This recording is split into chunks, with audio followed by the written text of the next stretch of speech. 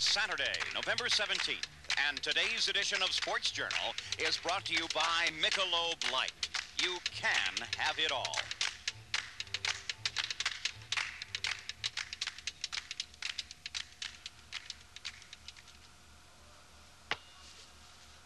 Hi, I'm Linda Thompson Jenner. You know, the American dream can take on many different shapes for many different people. If you're a kid growing up in America, it might very well assume the shape of a basketball. This is the story of one such American dream. An American dream that took on a nightmarish fringe. It's not the story of a kid, but of a woman. A woman they called Machine Gun. This woman used to be the pin-up star of women's professional basketball. Molly Bolin wide open, green Caesar, there it is. Her name is Molly Bolin. 50 points for Molly Bolin. She was known as Machine Gun Molly. Here's Molly wide open. The purest shooter to play women's basketball. Bolin, here could be two more. When the WBL folded, she began working for a construction crew, painting homes in Los Angeles. The story of Molly Bolin is not just the story of a great athlete robbed of a sport. Because of basketball, she went through a divorce, almost lost custody of her only child, left her hometown branded as a disgrace, and never gave up the dream that the game would return to her. From the very beginning, there were those who thought the Women's Basketball League was nothing more than a traveling sideshow, destined for failure. It lasted from 1977 to 1980, a victim of poor attendance and mismanagement. But the league's short life left a legacy of broken dreams, players convinced they could make the game successful and not sure where to go next. I've come to a point since the last league folded that I can't get on with my life. I just can't say, okay, I'm going to put this book away and forget, you know, that was nice and it was fun and everything. I'm going to go on to something else. I've never, to this point, I haven't committed myself to anything else. This fall, a new league was formed, the WABA, and Molly found herself playing for a team called the Columbus Minks. And again, her entire life revolved around her remarkable ability to shoot a basketball through a hoop. She came from Moravia, Iowa, a farm town, population 700. In Iowa, high school girls basketball is more popular than any other sport in the state.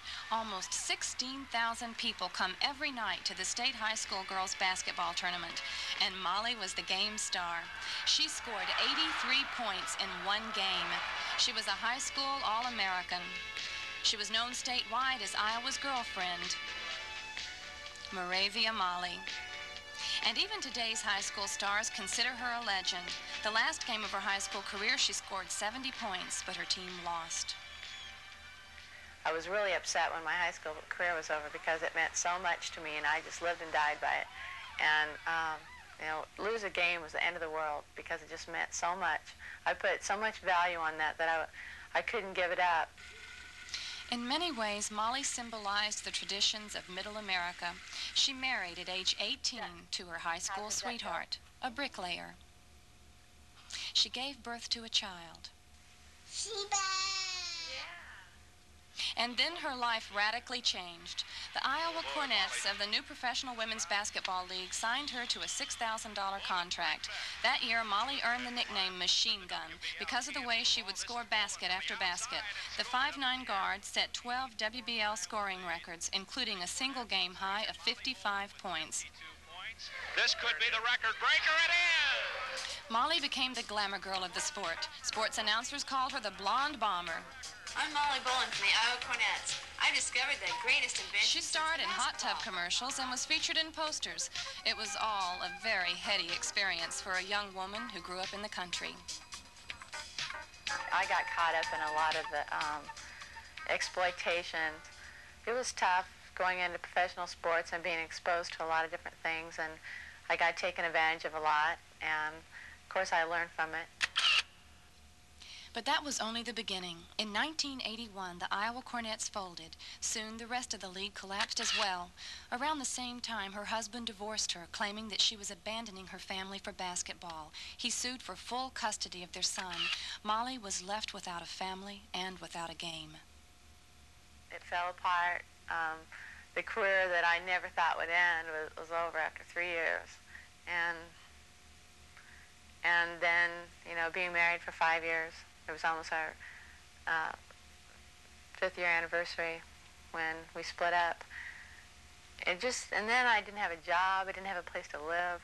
I didn't have any relationships. It was kind of a crazy period of time that I went through then. At the custody hearing in a small town near Moravia, attorneys claimed that Molly had neglected her duties as a mother for basketball. They said her travel schedule and flamboyant promotions through the posters were reasons in part why she was unfit to keep Damien, the child. The judge gave full custody to the father.